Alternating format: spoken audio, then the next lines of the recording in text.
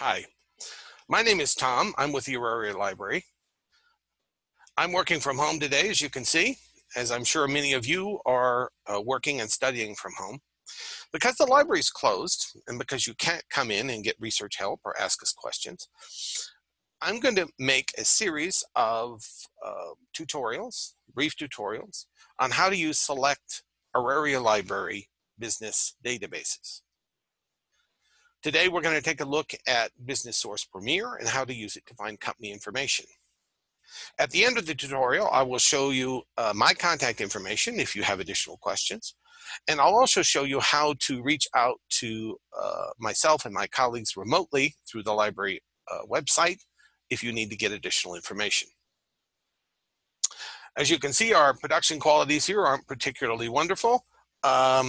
This is not Lucasfilms, but I'm going to do my best. I'm relatively new to this kind of thing, so please be patient with me as we go forward. Now we're going to go ahead and go to the library homepage.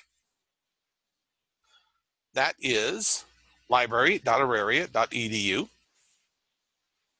And then we'll scroll down the page to the database list, which you'll see here on the left-hand side. Click on that, and this will give you the opportunity to access all 300 of our databases, most of which are article databases, though some give you other kinds of information.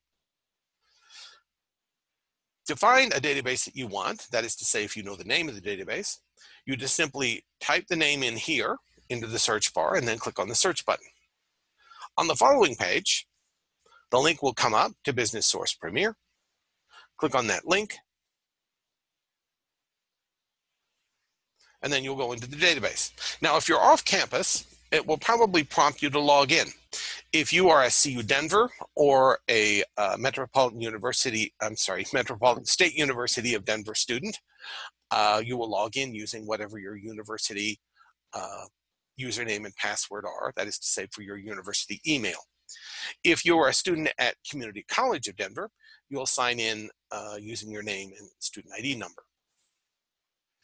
Now, the first thing I'm going to tell you now that we're in the database is to do something kind of counterintuitive, to ignore these three search bars. The reason why is because they won't be much use to us given what we're trying to do today, which is to look for company information.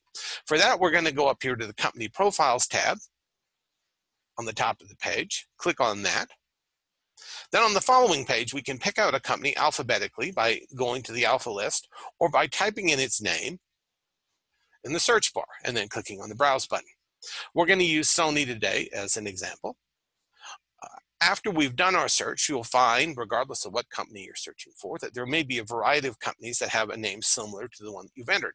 In this case, there are two, Sony Corporation and Sony Financial Holdings. Okay? Now, at this point, we need to ask ourselves, what of these or which of these companies is best going to serve our needs? For what we're doing today, it's going to be Sony Corporation. And you'll see here on this page that Sony is generally a technology company. It's located in Japan. And lastly, we have the market line report for the company. That's where you are going to find the most information available in this database on the company itself. So if we click on the market line report,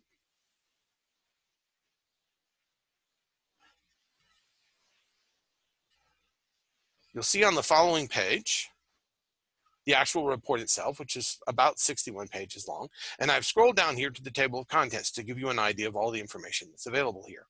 Company overview, key facts, business description, history, key employees, key employee biographies, major products and services, SWOT analysis, top competitors, company view, and locations and subsidiaries. And of course, the various page numbers at which you can find all of these different categories of information.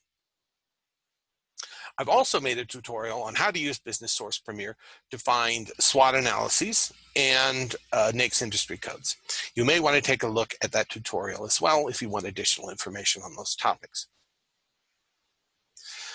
Because I don't want to take up any more of your time, I just want to briefly point out, now that I've showed you how to search the database for this kind of information, that you can reach out to me if you have any additional questions. This is my contact information.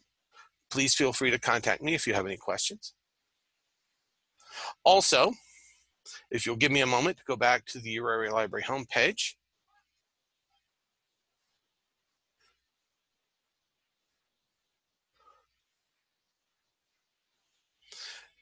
Again, that's at library.auraria.edu. If you scroll down the page, on the left-hand side, you'll see the Ask Us button.